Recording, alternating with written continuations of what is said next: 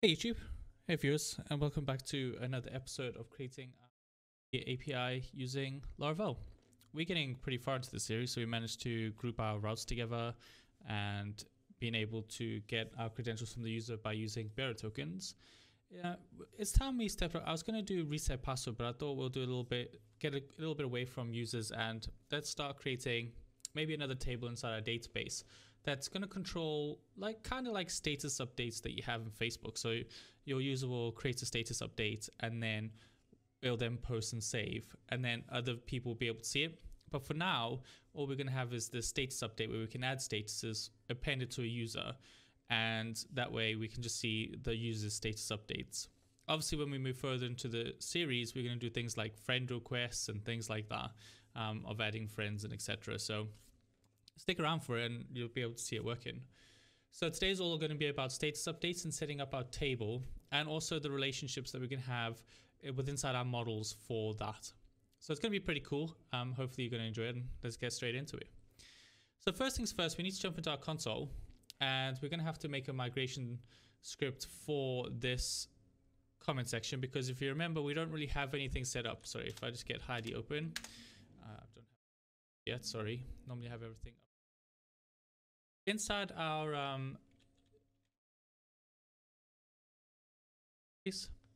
and inside our YouTube database, all we've really done is this users table. We haven't created anything else.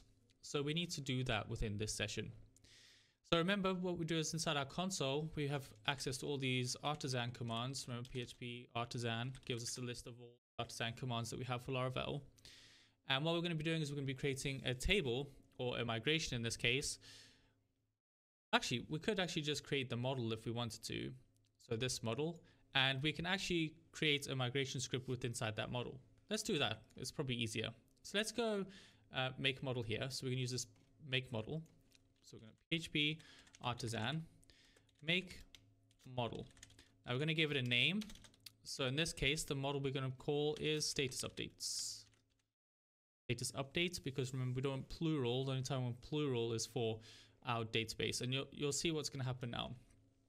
So if I do PHP artisan make model status update -m, and basically this is saying we're going to make a model, but once we make this model, we're also going to create a migration script. So if we press enter, you'll notice that the model gets created and also a migration script.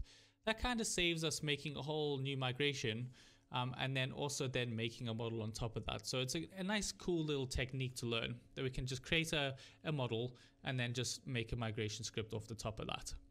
So with that now set up, what we need to do is we just need to add some information into that migration. So we're going to pop back into our project, and you'll notice that we've got the status update. I really do need to start moving these into its own folder, but for now we'll just keep them out. We'll do like a cleanup episode, I guess, where we move these into specific. So if we go down, we should have a new migration. So if we have a look in resources, no, sorry, wrong place, completely wrong place. Databases, migrations, and we have this one now called creators status update. Now remember, we called that model status update. Notice in our migration, it's actually called it status updates for us. So it kind of already knows what we want to call the table. As long as you give it the plural, it'll just add the plural onto it, which is pretty neat, I find. It's pretty cool. So a few things we need to do. First thing is we need to attach our user ID to this. And to do this, we need to make what is known as a foreign key. Now, to make foreign keys is slightly complicated in Laravel. Sometimes it throws errors at us and it gets really irritating. So sometimes you might come across a few errors. That's maybe because you've not used an ID, for example, and you're using an integer, and sometimes it gets a little bit confused. But you got to remember that IDs are pretty much big ints. That's all you got to think about. And we need to assign those. So we're going to use table, and what we're going to use off here is what is known as a big integer. And basically we're going to give it a name for that column, and that's just going to be user ID, which we're going to get from our user ID column. We're going to make sure this is an unsigned, because by principle it is not signed, so we're going to just unsign it. And we're also going to index it, just so it's a little bit more quicker. And then what we're going to do underneath that, we can pretty much just copy this. And then we're going to have foreign, because it's a foreign key. Actually, we'll go through it all just so it makes sense. So we're going to make sure that this is going to be a foreign key from this same column name, so user ID. So these are duplicates. So remember, we're making the column here, and then now we're just making the foreign key. So we're saying that this column called user ID needs to reference, and it's going to reference the ID from the user table. So it's going to be on, and then the table, which is users. That pretty much sets up our foreign key reference. So it's saying, okay, we're going to make this column called user ID. It's unsigned and indexed. And then we're going to make a foreign key of user ID. So these need to be the same. It references the ID on the users table. So it's saying, okay, at this users table, we're going to reference this column. What else do we need? Let's say, okay, let's put some, I don't know, we need the status update, don't we? So if we have text, and we can just call this, I don't know, update status. So that'll work. And let's just finish it off just so we keep it nice and clean, because we can add stuff later on. It's not a problem. So we'll have timestamps because we want to make sure that these are updated. Let's say, for example, they edit their status update. And also we can have table soft deletes in case they want to get rid of it, but we want to keep that data for our own sake. And we'll do this timestamps here because we don't need it. That's pretty much it sets up. So all we're having in this table is an ID, a big integer that's going to be a foreign key reference for user ID. And then we've just got a text field for status, and then we're going to attach a timestamp. Stamps, not timestamp, that's why it's shouting at me, and also soft deletes. And then if we roll back, for example, we're just going to drop the whole table. Let's save that, and let's run this migration. So let's jump into our command. Actually, and I'm just going to jump into my Docker container, where the Docker container is the only place where I can run my migration scripts. Depending on your environment is slightly different. So I'm just going to go into the directory, and I'm just going to do php artisan migrate. This should then create my table for me. There we go. So no errors. So we know that our foreign key reference is working. I need to point out though, for anyone that's new to Laravel, if I decided to make this migration script, so this status updates table before this user table, remember I'm making a foreign key reference, this won't work. So I can't run this one first. And then users afterwards, because I'm making a reference to another table. So always make sure that that table that you're focusing on first is there. Otherwise, you won't be able to make the reference, and it will definitely shout at you then. And you don't really want that to happen. So what do we do from now? So if we have a look at that, at our database, let's do a refresh. We've got this thing called status updates now. And we can see inside our dates, we've got ID, a user ID, status, created at, updated at, and a deleted at. That's pretty cool because now we've got everything that we need. However, we did make this relationship.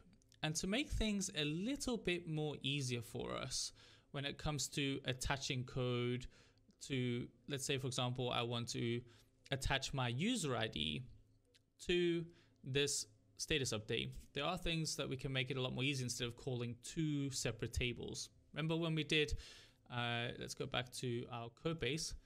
Remember in our auth controller, we're making requests. Let's go deep into here. So remember we did inside our repositories, we're calling on the user repository the user.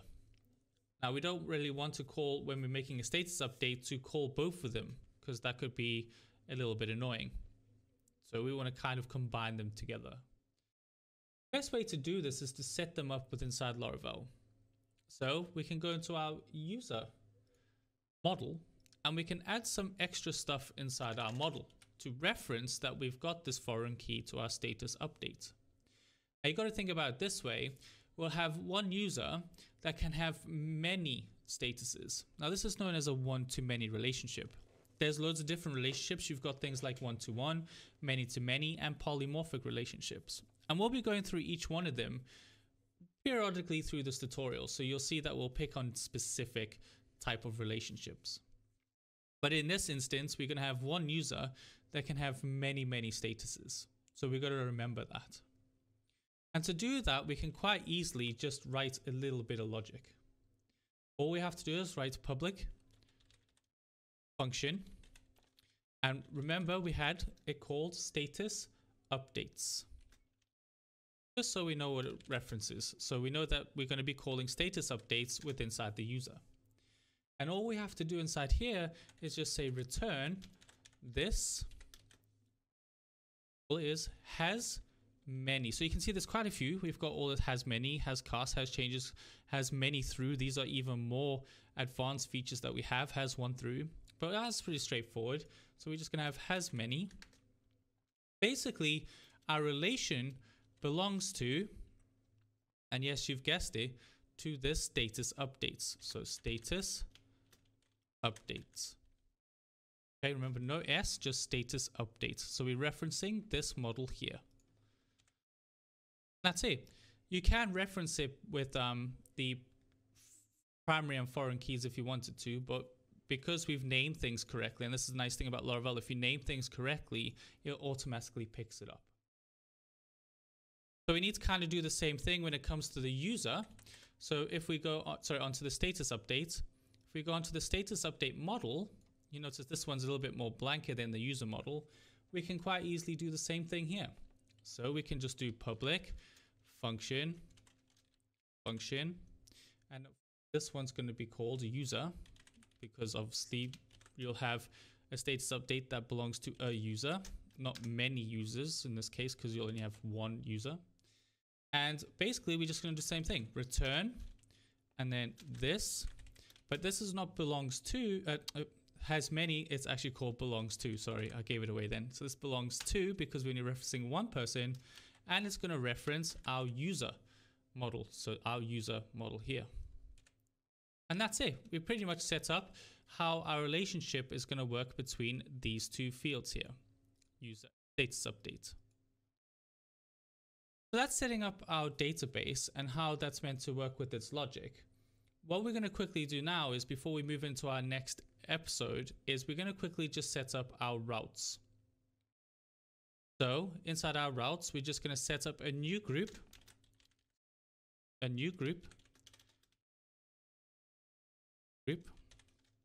remember, brackets, array. And this time we're going to have some middleware. And this middleware is going to be this one, the auth API, because we only want them to start doing stuff if they are actually logged in. So auth API. And we want to have the prefix, and we're going to call this, I don't know, we could just, this is going to be everything in regards to the user and what the user can do. So this will be doing post updates, adding friends, etc. Because at the moment this was just authorization. We should have really called this prefix auth, but we can just reference just user in this case. So after this array, we're just going to do comma function, name argument, sorry, function, brackets, and then we're just going to these. So I think just a semicolon at the end will do. And then basically we're just going to make a route here just to start off with, and this will just be a get request, and we'll say user. So we're going to be pretty much doing the same thing that we did here, so on this auth controller, but this time we're going to call this user controller, and we're going to call this me. So basically we're going to use this user, and actually we'll just use me in this case. So user, and we're going to get the actual user by using the auth API here. But you're going to say to me, Wayne, we don't really have this controller. Well, yes, we don't. So we're going to create it. So if we go back into our console, and we can just PHP artisan make, and this is going to be the user controller for us. Jump back into our PHP store. We now have our user controller, and inside there we're just going to call public function me. That, and remember we can use the same thing that we did the last time. So we can user equals auth user, That gives us the user back. And then we can return our response, which is a JSON response into array. And this is how we're going to have our responses set up. And you'll soon see that shortly. Data. And then inside that data, we're going to add some more data. And inside there, we're going to have success. And don't worry about this just yet, because we're going to break this out into its own little helper. But this is the way it's going to be structured from now on. So success is equal to true because we've got our user. Our message can be